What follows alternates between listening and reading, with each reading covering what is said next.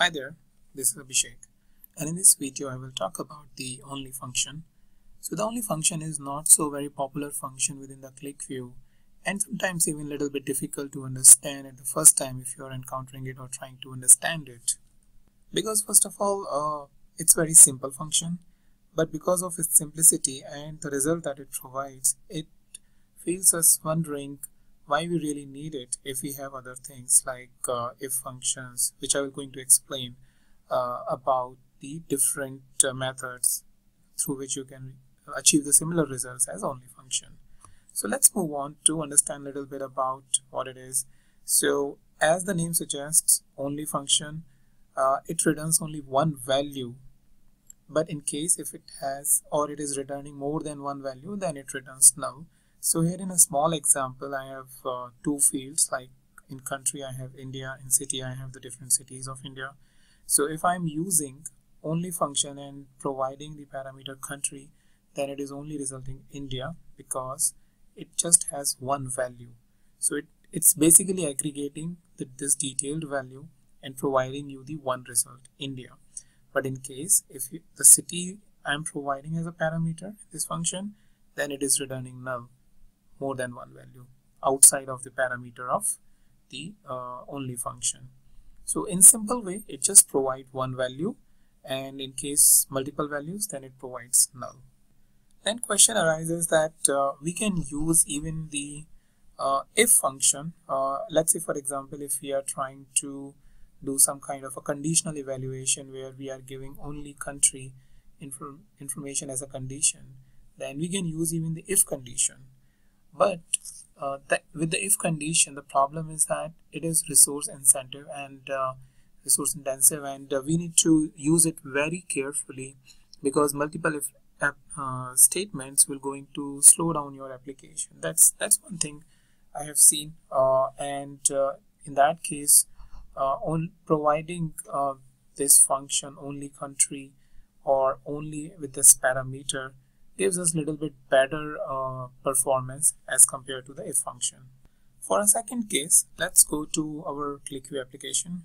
So here is a QlikView application that provides or that has a similar metric which I showed there, but now I have two more columns like BU and sales. BU is just business unit or a financial unit, you can say, and some code is given, and the sales that is being recorded against in these cities for this BU. So sometimes what happens is you just want to keep one value or the one city value as your threshold. Like for example, in this case, Kolkata has done the maximum sales. Then you want to keep this as a threshold. Like, okay, in Kolkata is basically a threshold where most of the sales are happening as kind of a KPI or something, and put it there at the top visible so that everybody who is landing on the dashboard page will first see it. Okay, Kolkata is basically a threshold for us. So in that case, if I go to this properties, how we can specify is either statistically, like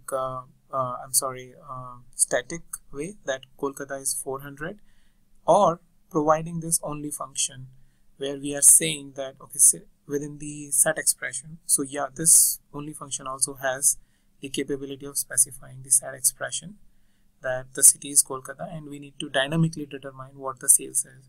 So if sales is changing, let's say for next month, it will going to change again here. So in that way, we don't have to come back again and again into the text box and specifying statistically. Let's say if I want to do like here, I have it this value as static, right? But if I don't want that, then I need to use this only function where I can provide the sales and see that I'm not aggregating the sales, I'm just providing the field and it is populating the field value. And that usually does not happen if you just normally give the sales over there and try to display the value. So let me just remove it from here. So that's another way in which you can specify, or I have used it to basically show the value of one parameter or of one field value, which we see as an important thing and should be displayed all the time on the dashboard. The third thing is another creative way to use the only function. So here in this dashboard, I have multiple tables and here are the field. So dollar field is basically a system field which contains or which has the information of all the fields which is present. So let's say for example country is present here, city is present here, BU is present here, sales is present here, somewhere down there. So all of this field information is present into this dollar field system field value. So what I can do is I can create a dynamic list box out of this these values, these system field value, and that will going to keep the or that will going to generate the different list box as soon as I click on any of this field value. So let's say if I click on city, then this box shows me the city value. Another thing, if I let's say select year value, then it shows me the year value. So what it is doing, as soon as our selection is happening here, the selection is basically going in there, utilizing the only function and this dollar field and populating the results for you. So it is helpful in such scenario where you are in need of such a list box which is dynamically updating its value, and you don't want to use a lot of space on the left hand side or on the right hand side of the of your dashboard or a report, but just utilizing the one list box and or two list boxes and dynamically doing the selection. So if I just keep on selecting the different fields, it shows me the values over here, and I can further select it. So if I let's say select city, I can select Kolkata. If I let's say select year and 2009 is selected. Now you may be wondering that previous selection is gone, but that's not the case. So to verify that, if I go to new sheet object, go to current selection box and just click OK. See here, earlier I selected the city Kolkata, year 2009. Now if I let's say select the employee, it is selected, and let's say this time I select the salary, and if I select 10,000, then salary is selected 10,000, but previous is gone because it was an exclusive or excluded list. Similarly, if I go to employee, now those employees who are related to salary 10,000, I can select let's say K, so it's K is selected. So your selection is not going away if you are doing a different selection over here, because this is providing you the result that current selections are these ones which you have selected. So that's another creative way. So I'll just go into the properties. I will first show you how I have choose the field, this one field. So this is mentioned in expression. So if I go into the edit, what I have done is simply equals to field, and it is present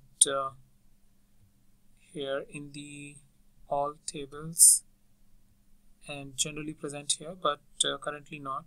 So how else you can verify this thing? Just click OK, click OK. So if I go into any of this chart, right click on the properties, go to dimension and just select the system field, show system fields. So it was not present I think over there. So but here you can see that you have dollar field which is basically a system field. So that's what I have specified over here in the list box. If I go into the edit expression, yeah, so right now, okay, this one here is another checkbox. Here I need to click and then it will show me the field value. So that's what I've just specified, and as I click OK, it gave me the list values. But the maximum thing or the magic is happening here, where I need to right click, go to properties, and this is a little bit tricky because here we need to use the $ expansion to expand the selections that we are doing with the help of the only keyword. So what it is saying, if we go from the inner expression, that choose only one or return only one field, right, and then expand it using the $ expansion. That means the value that is present in that field which you are selecting. So if I just click OK, here, this is what it is doing. As soon as I select the investment, that $ is basically expanding the investment field into its values, or showing the values which is present in the investment field. So that's a quick catch that you need to apply when you are doing this kind of an arrangement. But that has that's a good I think way to use or efficient way to use your list box. So that's pretty much all. But before I move on, I have just one other quick thing, that if you are not specifying, let's say for example here BU is present. If I'll just clear everything, BU is present multiple times. Here I have shown it in the expression, and if I just right click, go to properties, and see, I've just mentioned the BU, right, and it has done nothing, but it has simply repeated the same value.